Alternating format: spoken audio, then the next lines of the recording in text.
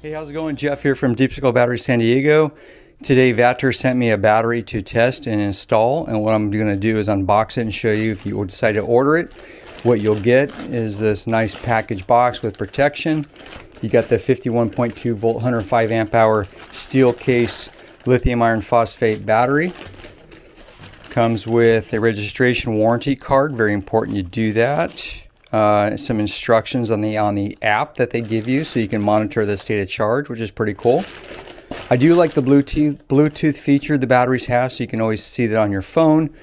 Let's see what else they give us here. I'm guessing they're going to give us a state of charge meter, so you don't always have to use the app. Yep, there's the state of charge telemetry cable, and then this will be the state of charge meter that you'll get.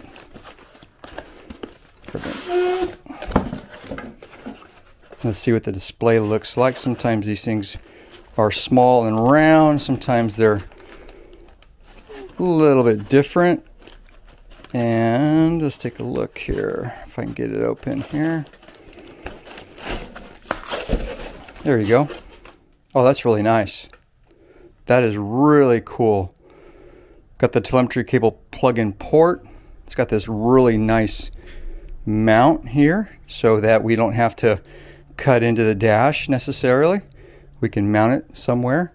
All carts are different where you can purchase this on the cart.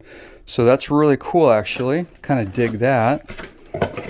And then I'm guessing the other box in here is going to be the charger. And I think it's going to be a 20 amp charger, which is really cool. Yeah, that's going to be our charger. Let's read it here. Yep, it's a 20 amp, 58.4 volt, 20 amp charger. Really cool. This is going to be really nice. I like the high output. It means you charge the battery quicker. There's the AC plug for the charger. And yep, nice charger, cooling fan. It's got this real proprietary cable to plug in for the AC. And then this is a real typical DC output with the quick disconnect. You've got your blue and black cable for polarity, and I'm sure it'll tell us in the manual which one will be hooked to the positive and which will be hooked to the negative, and I'll show you that as we install the battery next. Okay, so what we're going to do is put this battery in this 48 volt 4-seater gem car. And I'm going to show you the back here where the batteries are located. You can see that it's right now using 4 12 volt lead acid sealed AGM batteries. So we're going to go ahead and pull these out, and it should leave us a nice platform to install the Vatrer battery. And here we go. So we've got the old lead acid batteries out, and it leaves us a really nice tray for the battery to drop in there. They did provide M8 bolts that we have already sent some holes down here for the feet.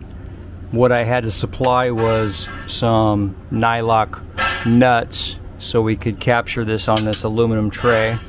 Again, this is a gem car 48 volt, and the batteries are located in the trunk.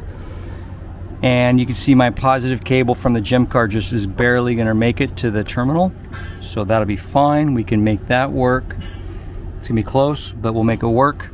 Before we move any further, I do recommend you always read the manual. I know most of us don't want to, but one thing they did say after I read it was really important. Before you complete all the installation, or before you even start the installation, which is a good idea, they want you to install the SOC meter, power the battery on, and make sure that you don't have any kind of fault or error out of the box, which is a really good idea because this is going to take some work.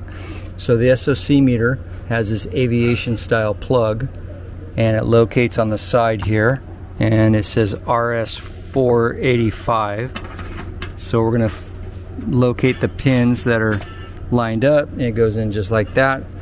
There's a power switch on the side of the battery, which is always cool. So we're going to fire up the battery, and then you can see that the battery is now green, which is telling me that it's got power. The SOC meter has a little display on it. I'm sorry, a power button on the display, so let's fire that up.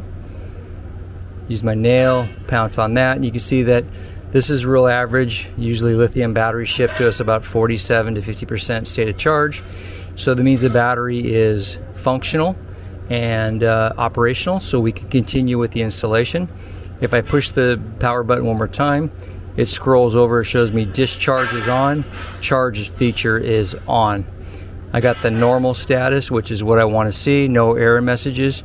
I can see a max temperature, minimum temperature, and let's move to the next screen, and this should show you, yeah, there's all your, you got 16 cells, and it's giving you the voltages of each cell, so that's really cool. Anyway, so we're green light. Let's keep moving forward. I'm going to power the battery off for the rest of the installation, so I don't have any live voltage. Pull out my meter, and let's keep going. Okay, so now you can see we got the charger, which will be on board with the battery, mounted with a couple of self-tapping screws. Now we're gonna, when we hook up the GemCar's DC negative and positive, it's important not to forget to put the charger pigtail plug on there at the same time, otherwise you have to redo it. The instructions didn't say anything about polarity on the blue and black. Normally we're used to red and black. After watching a couple of videos, we can tell you that the blue is negative and the brown is positive. So I'm going to take some red tape and just label this, just so anyone that comes after me won't get the polarity. If they ever take it apart, they don't cross-circuit the battery. So we're going to go ahead and do that. Then we're going to cable up the GemCard to it, and then the hardest part, probably this whole installation, is going to run the state of charge meter through underneath the chassis up under the dash. As far as the charger goes, it is an onboard charger.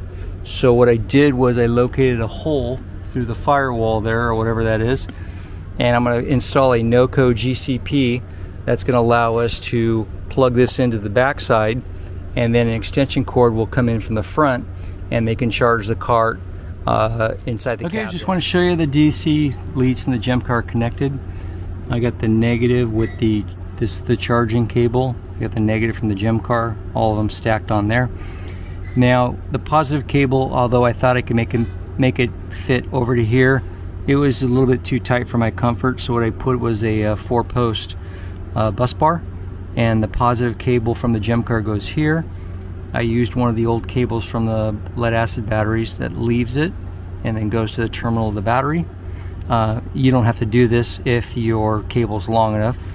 The charging cable for the charger for the positive is now on the bus with this, and so now I'm going to start sending the SOC meter up underneath the car, up under the dash. So it's not the best spot for it, but the cable wasn't long enough for me to go to the dash like I wanted. I wanted to go here on the dash, but the cable didn't give it to me, so I have the SOC meter located in between the seats here.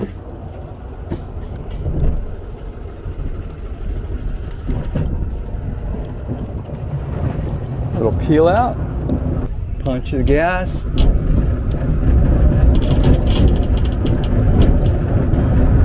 25 miles per hour, and the governor just kicked in.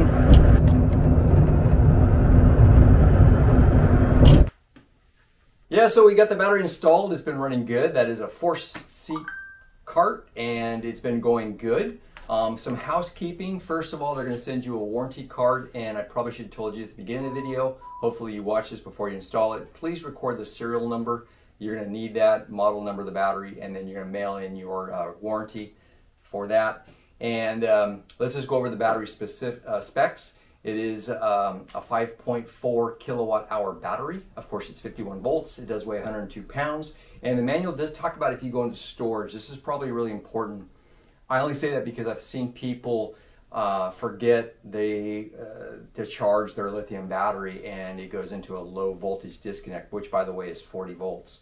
And the manual is telling you that if you are in storage mode, do not store the battery less than 30% SOC, and to charge it, they're recommended every 3 months.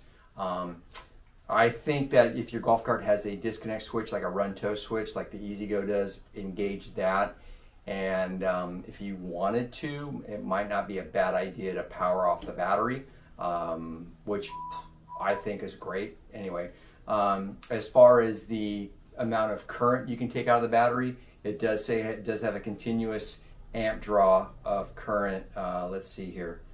Discharge current is continuous 200 amps, and it does have a 400 amp peak for 35 seconds. So if you're pulling a load up a hill, a lot of people, it will handle that 400 amp for a few seconds, so at least 35 seconds.